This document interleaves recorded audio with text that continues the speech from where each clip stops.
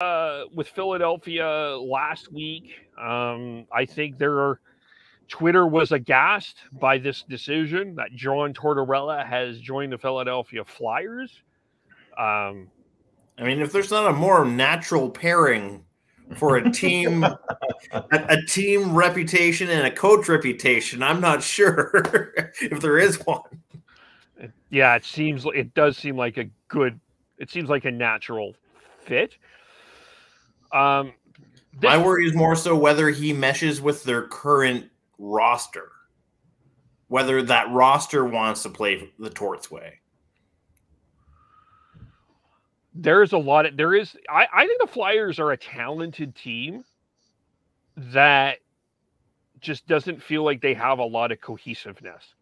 There's just something missing there. They aren't on the same page. Like, I think a lot of people really like Travis Sanheim. Again, Ryan Ellis was injured most of last year. I think that was a big loss. Carter Hart, I think people are still high on him as a goaltender. You still got Kevin Hayes, who had an emotionally difficult year. Cam Atkinson, he's a big Torts fan. I think there's some talent in Philadelphia. They just don't seem to be playing together, and I think Torts can bring that there. I don't think it's that bad of a hire. I understand people's concern, but there's talent in Philadelphia. There really is. I really think that this team is a lot better than they've shown in terms of talent. They're not cohesive. And yeah, that's more so what I was trying to get at. Is like, I'm just not sure if they're going to want to play a Tort style way. Like, they seem to be more I kind of see a lot of similarities in when Torts first came to Vancouver, and people wondered whether that roster is going to mesh with Torts. I have the same sort of questions in Philadelphia. Yeah, I agree with that. I think they're a little bit better prepared for that than the Canucks were. And I still think I think Philly's going to be active this offseason.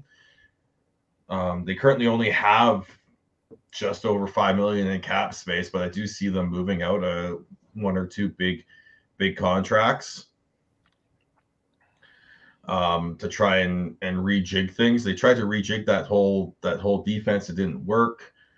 That Ristolainen contract's very interesting. Couturier wasn't healthy last year. Ellis wasn't healthy. Both of those guys are 20. Couturier's 29. Ellis is 31. Then they're both signed long term. That's that just is crazy about Philly. They have 30-year-old Kevin Hayes signed for another 4 years. They have 27-year-old Rasmus Ristolainen signed for another 5. They have 31-year-old Ryan Ellis signed for another 5. 29-year-old Sean Couturier signed for another. He starts an 8-year deal this upcoming season.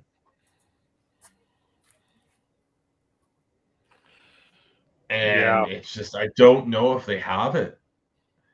They've got Farabee and Konechny, who are both young, more on the younger side, but are they? Can they take another step? Provorov hasn't really turned out to be the defenseman that we thought he would be, but I'm expecting more fireworks out of Philly this offseason. Yeah, they're looking to rebound quick. They're looking to and find a way back into the playoffs and be competitive right away, and that's why they hired Torts. And I think they are also going to be looking to move on players who they don't think are going to be Torts players. That also happens when you have a corporation own your team, because I will remind everyone, Comcast owns the Flyers. Yeah, and they're not interested in rebuilding. Yeah, and they also need Cam York and Bobby Brink to take a step as well. A couple of their prospects to take another step there as well. So, but I think Torts will bring a standard there that hasn't been there. And there's talent in Philly. It's aging and it's not cohesive. there's a lot of work to do in Philly. That's one of the quieter off-season stories to watch is Philadelphia for me.